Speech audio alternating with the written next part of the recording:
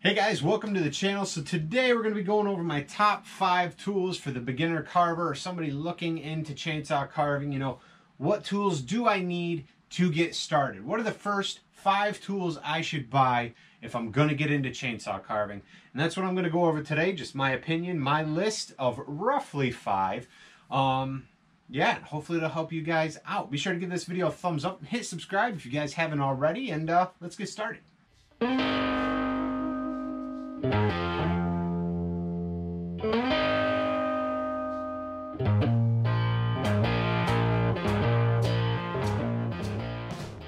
Alright guys, so the first thing on my list is obviously a chainsaw.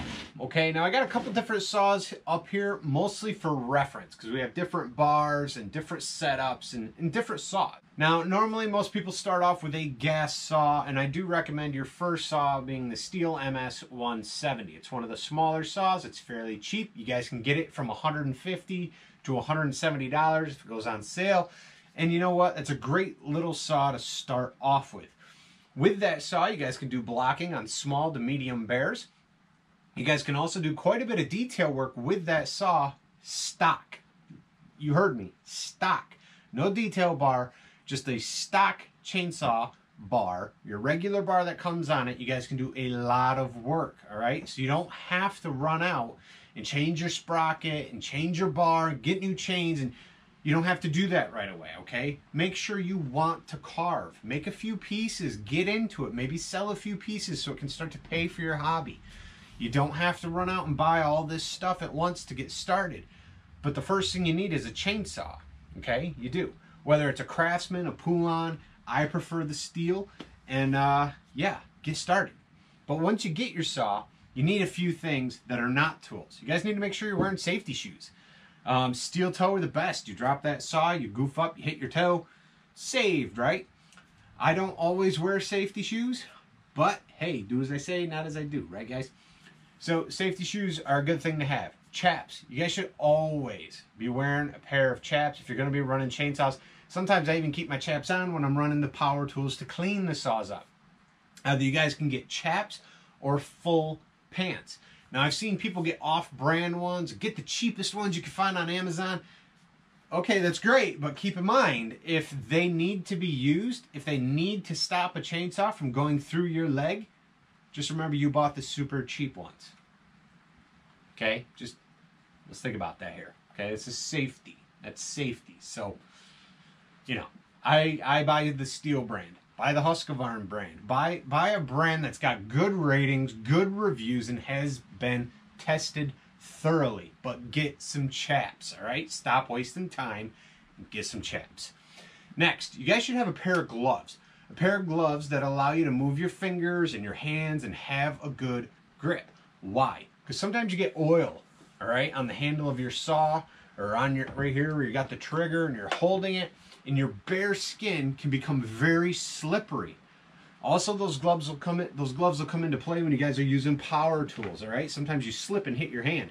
If you got gloves there, you just saved a finger, all right, from getting shredded. So, gloves are a great thing to have. Earmuffs. You guys should be wearing some sort of ear protection. I see a lot of guys who carve all the time, no ear protection. I like to wear the earmuffs. Sometimes I even put my AirPods in there so I can listen to music.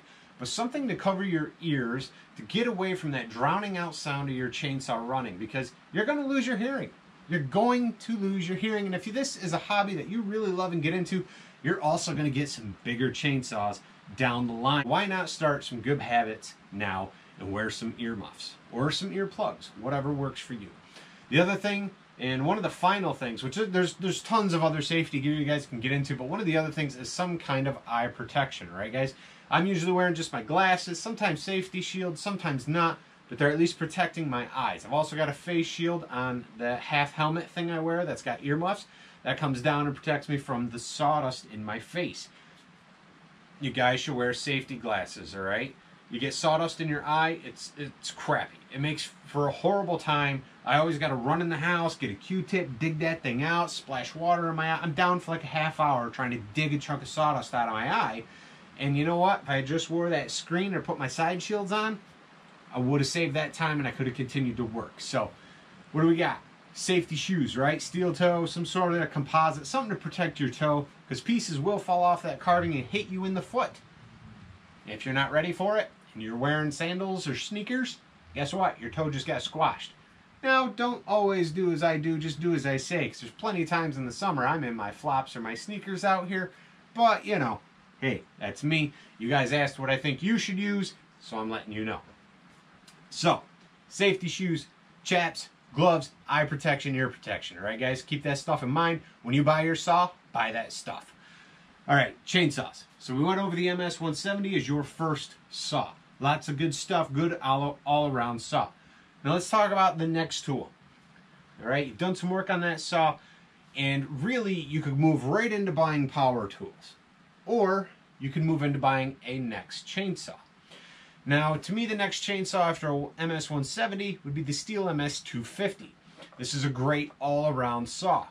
All right, as you guys can see here, they're about the same size, but you do have a lot more power out of this saw. If you want those specs and all that stuff, go to stihlusa.com and look it up. I'm not giving the whole spiel as to what they are, but I'm telling you the MS-250 is a little bit bigger saw than the 170. This saw handles a lot of blocking for me. I do a lot of small to medium carvings and some large, and this saw has been used on everything from this big to 4, 5, 6 feet tall.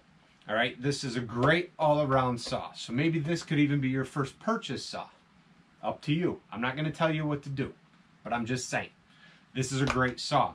This saw does come in, though, right around that 350 to 380 mark. I can't quite remember, guys, but you're going to spend quite a bit more. So 150 to almost 400 bucks, all right? Now, these saws can be modified, all right? We talk safety gear, we talk chainsaws. Let's talk about the saws that can be modified. So a lot of times people jump in and buy a Stihl MS-170, and the first thing they do is throw a detail bar on it. And then they ruin that detail bar. Okay, there's a couple things going on there, all right, guys? Really, we have to talk about putting dime tip bars or tuning bars, or whatever on your saw. If we're talking dime tip, which is what I mostly use, you're talking about a quarter pitch chain. Whether it's 43 gauge or it's 53 or it's 50 gauge, it's still a quarter pitch, all right? So if you're going to put a dime tip bar on your smaller saw, all right, let's say you buy these two and you're like, this is going to be my blocking saw, okay? And I'm going to make the MS-170 into my detail saw. Perfect. The next thing you're going to need to turn this into a detail saw is you're going to need a quarter pitch sprocket. All right, guys, you need to change the sprocket in here because the sprocket in here is not usually a quarter pitch sprocket. How do you know? Easy. You're going to go ahead and look at, where is it? The numbers right here. And if you're buying a Stihl, you're at a dealer. Your dealer should know what they're talking about. They should. You can too. You look at that bar. All right. So like I'm looking here, I know this is 3/8, and I know this runs 43 gauge chain. It says it right on the bar. All right. And there's other numbers on there for like how many links and all that, and that's how you match your chains up. Anyway, what I'm getting at is if you go ahead and turn this into a detail bar, you need to replace that sprocket. So let's say we're putting a dime tip bar on. We need to get the sprocket to do that, the kit. And you can get that right through the Stihl dealer. Now I ordered this one through a different website because I got the bar and kit together so I could try out that Canon. But normally I'm running the Stihl dime tip bar. I know we're talking about a lot, we're going over a lot real quick, but you guys can just watch this video over and over, no big deal. So let's say you got your MS-170, right? You're going to put that dime tip bar on. When you order up a dime tip bar, tell them you also need the quarter pitch sprocket kit to go with it, and you also need the carving chain. When you get that, order up that chain, order 2. There's no reason to not have 2, okay, guys? So at that time, you're going to start looking at some more money. All right, you really are. At that time, you're going to have like probably 300 bucks into this saw. So 150 for the saw, roughly another 150 for the bar, 2 chains, and a sprocket. So $300 into a detail saw, okay? This ain't me bragging. This is me just showing you, talking to you guys about what you can do. All right, so you do that. Your detail saw is set up. Now you've got your MS-250. You're blocking out with it, right? You love it. It's a great saw. I know I do. I like it. It's awesome. I'm even thinking about buying a second I don't know, we'll see. Now, if you look at a normal MS-250, you might notice my bar is a bit smaller. Why? Why is it smaller? If you guys have been following me for a while, you know. If you haven't, then you don't. So what I did is I took the bar and the sprocket that I removed from my MS-170 and I put them on my MS-250. All right, so the MS-250 was running 50 gauge chain. It was all bigger, beefier stuff. I didn't want all that. I wanted this thing to scream and cut like butter. And so I said, let's downsize the bar and downsize the chain. And that's what I've done. Now, I do go through bars a little bit more because they're not meant to have this much power running through them. But I'll tell you what, for me, it's worth it. I don't care. I like the way it works. It works together. So I took the original sprocket off the MS-170 and it fits right on the 250. Does it fit other saws? I have no idea. You guys would have to play with it and figure it out. I don't know. I've had people ask me that question. I don't know. I couldn't tell you. I don't know. I don't know. But after putting that sprocket on from the 170 onto this 250, I then could put the bar on and I could also run the chain that fits. So now I'm running 43 gauge instead of 50 on this 16-inch bar, 3/8 pitch. And this thing screams. If you guys want to know how to do that, I'll have a video link popping up here where I actually swap that stuff out and you guys can see how to do it if you want. All right, so first saw, MS-170. Second saw, MS-250. Right? Chainsaws are covered. This one was just here to show you guys the steel dime tip. Next, a couple power tools. Now, I'm not counting the attachments as another tool per se, okay? So you got your saws. Where should you go from there? Well, I really think you need to get yourself some kind of sander, and I really believe that the first thing you should go ahead and get sanding-wise is an angle grinder, all right? Now with an angle grinder, you guys can use the flat discs that are replaceable, you know, like 60, 80, 120 grit with a backing piece that goes in here. It's a good cheap way to get going. You know, you just bought an angle grinder and now you can start sanding. So after your chainsaw work, you're able to sand it down. You can even do some detail work with this, clean up the snout and those sorts of things. When you're ready to step up your game, I suggest looking into saber-tooth tools. That's what I run. Mine's currently clogged because I got done grinding out on a wet piece of pine and it just happened. Anyway, this is what they look like new though. I got a new one sitting right here. These work awesome. You don't have to replace them unless you break them. You hit them on metal, you hit a nail, you hit a rock, you throw it around instead of gently taking care of it. You break those teeth off, then you got to replace it. But I believe that I get my money's worth out of these and I don't have to keep going to the store for sanding heads and flap sanders and all that stuff. But if you guys just starting, that's the place to go. Now, as far as an angle grinder goes, it depends on how much you want to spend. I do not recommend getting the cheapest grinder. Don't go to Harbor Freight and get their $11, $12 grinder. I know that's all some of you guys can afford, but try to save up and get something just a little better. Don't get that $12 one. Right? They have other ones there for a little more money. But honestly, if you just go to the hardware store, you can find a name brand grinder for just about the same price as the one you get at Harbor Freight. Now, I'm not knocking Harbor Freight because I do run their tools, but there are a few things that I've learned. Harbor Freight tools are usually a little bit louder, and I tend to see more vibration in the tool than a nice name brand tool, okay? Now, this is just a Hitachi. It's nothing crazy. I do plan on upgrading this to possibly the DeWalt grinder or the Makita in the near future, but it has gotten me by and it's done the job, and I think it came in at like maybe 40 bucks, 50 bucks. It wasn't that bad. I got it fairly cheap, okay? So you guys can do that. An angle grinder. After the angle grinder, I don't have it here, but you guys should really look. You know what? Hold on. I'm going to go get it. Let's hit a commercial. I'll be right back. Ta-da! All right. Hope that was a good commercial. Hopefully you guys enjoyed it. So, chainsaws, an angle grinder, and then you guys should get yourself a torch. Okay?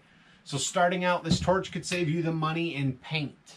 All right? You don't have to buy aerosol paint to paint your bears unless you really want to, but you can start by burning them. Getting yourself the Benzomatic 8000T. This has been a pretty good torch. It's worked pretty well. Runs off these little 1-pound Coleman propane tanks, okay? It's not super hot, or for those of you starting out, it's a smaller investment, all right? I still use it on different carvings. I do use my big expensive turbo torch that I saved up for, but this is what I started with. So chainsaws, angle grinder, and a torch. You can either buy this cheaper one, or you guys can spend a bunch more money and buy a more expensive one. Now, as we're getting into all these tools and attachments, I will have links through Amazon down below to everything, basically except chainsaws, because steel doesn't do that. So you guys can go there, and I will try to have the same or something similar, or maybe something better that I think would be a good fit. You guys purchase through those links. They help support the channel, and I greatly do appreciate it. You guys can also check out the links. Hit that description, go down below. Follow me on social media. You guys see what I'm working on day to day, and follow along. I've also got a Teespring account. I've got some cool t-shirts made up. You guys can go there, purchase those. Every purchase counts toward making this channel better, getting me that closer to doing this every day and not having to go to a full-time job. And yeah, owe it all to you guys for watching and subscribing, and I really do appreciate it. One other thing, we're going to talk about a giveaway that you guys will seriously enjoy at the end of this video. I'm going to talk about it, so be sure to continue watching. All right, don't go nowhere. Chainsaws, angle grinder, torch. What should we get next, Kyle? What should we get next? I really think one of the next things should be a die grinder. All right, guys, the die grinder. And you know, my absolute favorite bit should be the bit you buy first. And that is the Saber-tooth 1/2-inch flame bit. All right, it's a 1/4-inch shaft, so it fits in the die grinder. It's a 1/2-inch flame bit. This is the green bit, maybe not in this photo, but it is green, and it's the coarse bit. Also, this is the green disc. Green is my favorite ones to use on the pine that I'm always carving, okay? Just green. Saber-tooth tools make some awesome stuff. Look, I got some shirt here, got some swag rolling. Might be like, why are you wearing that shirt? Because I've been an ambassador for Saber-tooth this past year. It's been a great experience working with them. And honestly, I'm not talking about these tools in this video to like promote them and try to do that. I'm talking about these tools in this video. Well, I guess I am promoting them because I really do think they're the best. I think they do the greatest job. I haven't had any issues unless it was an issue of my own where I broke the teeth off because I hit something, okay? I've never had any of them break or any issues like that, and so I really do think they're a great tool, and you guys should really, really check them out. So, a die grinder and the 1/2-inch flame bit. Best one. I use it for doing eyes, nose, the mouth, nails, even cleaning up fur and details on bears. I use this on just about every single carving that I have done. This flame bit has gone and at least touched that piece probably once. There's almost no doubt about it. So again, this is just a Harbor Freight die grinder. It's Chicago Electric. They work. Remember, I was kind of bashing Harbor Freight, but here it is. I buy these so that I can have 3 or 4 of them ready to go. What do I mean? Well, I've got several Saber-tooth bits, and so this one's always in, but now I can also have my other one with a ball in there, the sphere bit, and I can have a couple other ready to go. So when I'm in a big project, I don't have to keep changing them out. But for you guys, getting one to start, right here. Awesome tool, awesome bit, perfect way to go. So you get a saw, an angle grinder, a torch, the die grinder, plus those bits, and then you guys could go ahead and look into this guy. Get yourself a drill and a flap sander. Now, you might be looking at the lineup thinking, well, I'd rather have that first. That's fine.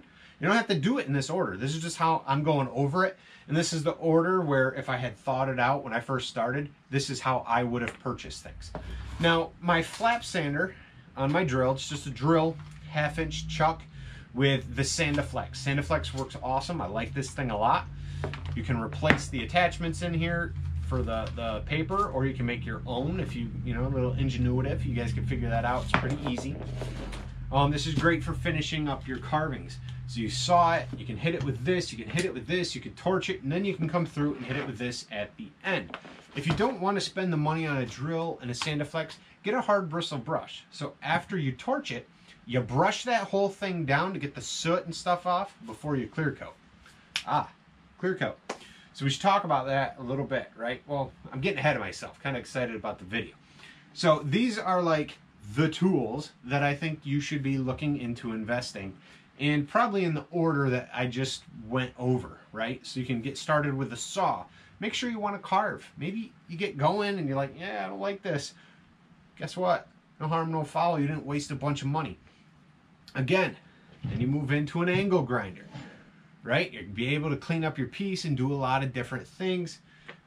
The torch to get the fuzzies off and add color to your piece. And then if you want to do one step further, you can carve out your eyes. You guys can go ahead and look into the die grinder. And then for extra sanding and additional smooth and removing those fuzzies, you can go ahead and get yourself the flap sander. So, whew, boy, talking a lot. I gotta take a breath. Blah. All right. Saber-tooth tools, guys, they make a ton of stuff. I won't be able to share all the links, but I'll share what I've got here. You guys can go to sabertoothtool.com and see what they've got. All right, guys, so we've gone over the saws and the tools. We should talk about finish. Now, I use a spray paint a lot, just rattle can spray paint. If I'm not leaving it brown from the torch, right? I'll go through, I'll use rattle can, paint it black. But you want to be able to finish it for the elements. And when the paint has dried and it's time to put something on it to really help protect it, I like to get the Helmsman Minwax, all right? We got to get the oil base, not the water-based junk. If you get the water base, it turns gray, and I've never had a good experience with it, and it looks like trash. So what I do, I get that Helmsman. I usually get an empty can, dump half in there. That one, I put about a third mineral spirits and just stir it really, really well. Put 2 coats of that on your carving after paint has dried and you're done. And it's a really good way to seal it and protect it. I don't put anything on the bottom. I let that air dry. Also, keep in mind your piece is probably going to check and crack. Let it go for a year or two. And then I got some videos on here you guys can learn how to fix it. So anyway, these are the tools. This is what I think you guys should start off with. If you're just learning to carve, you're just getting into carving.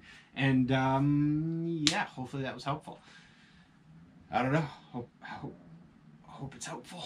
I got nothing else. I got nothing else, guys. I got nothing. So, hope you guys enjoyed this video. Hopefully this has answered the questions for those of you just starting. You guys can always feel free to ask questions below. Now, I know some people aren't going to agree with me, and you know what? It's totally fine, because this list is my preference list, right? And there's been people that have asked, what's my preference? And here it is. Yeah, be sure to smash subscribe, give this video a like, and keep an eye out for that next video, guys. Oh, hey, we forgot something, didn't we? Giveaway, right? I want to have the opportunity to give away a really great tool with some really great bits to either a beginner carver or somebody that's been doing it a while. It's just whoever ends up winning wins, right? But we need to get to 10,000 subscribers, guys. So what I say, give my videos a thumbs up, hit subscribe, share your favorite videos with your friends and family, share your videos across the social media, remind them to hit subscribe and give it a like. You guys, if you haven't, you guys want to see what I plan to give you? Yeah? Okay, hold on, don't go anywhere. Oh yeah, here it is, right here, DeWalt, okay? DeWalt die grinder. This is going to be a very cool tool for somebody.